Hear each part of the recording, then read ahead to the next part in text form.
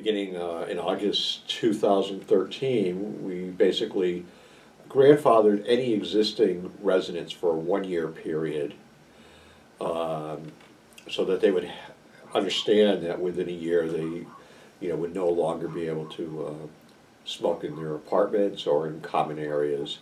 It would have to, if they wanted to continue to smoke, they would have to either go outside to a designated smoking area or outside the development. I'm Scott Pelletier. I'm a Master Level Tobacco Treatment Specialist with Kodak Behavioral Healthcare, and I am here helping out Pawtucket Housing Authority to help residents quit smoking, learn about smoking, and deal with people that you may care about who are smoking also. In that policy, we've decided that in August of 2014 we would go entirely smoke-free, since our residents would have had a year to start adjusting to new behaviors. So it's not a you can't smoke policy. It's our buildings, our apartments, our campuses are going to be smoke-free. Mainly what we're doing here is we're offering groups and individual counseling for people who are interested in quitting, people aren't too sure about quitting, or people who just want more information about how it affects them or how it affects other people. That's pretty much, we're doing a kind of a gamut for everybody. There's overwhelming evidence that secondhand and even third-hand smoke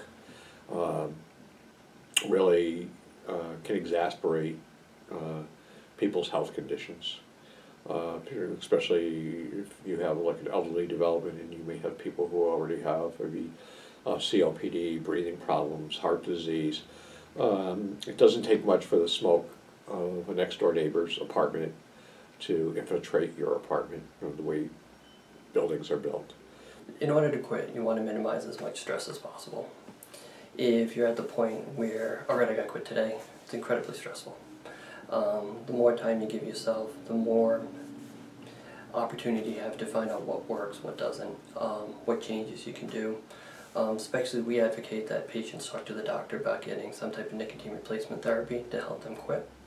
And by sooner than later, you'll have more opportunity to figure out which one works for you and which one doesn't.